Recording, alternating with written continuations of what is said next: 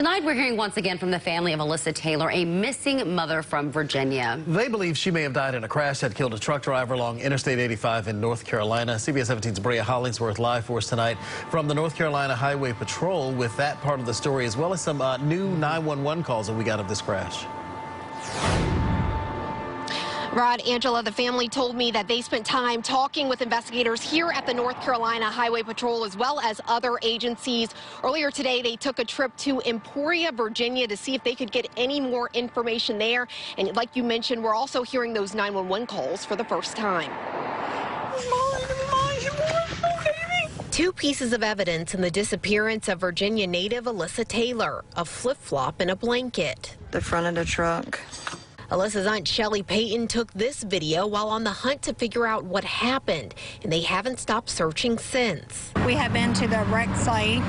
We have been to the EMS station. We have been to the fire station. On September 13th, Alyssa Taylor sent this text to her mother, Krista, saying, "I'm riding with Danny in a tractor trailer for 2 days." It was the last correspondence from her daughter, and she hasn't heard from her since. According to her family, Alyssa had gotten in a semi-truck to ride with truck driver Daniel McNeil from Virginia to North Carolina. The family says the two were friends. So she was going to ride with him. He was delivering some chicken, so she was going to take a ride with him. The next day, the North Carolina Highway Patrol responded to a crash on I-85 near the NC-86 bridge.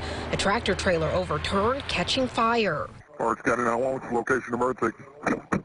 Hey, we got a fire up here going 90, going 85 north, going 85 north, big fire. Investigators found the body of Daniel McNeil and his dog Blue. At that point, that is when she knew, that's who Alyssa was with, that Danny was dead, that he had died in a truck accident.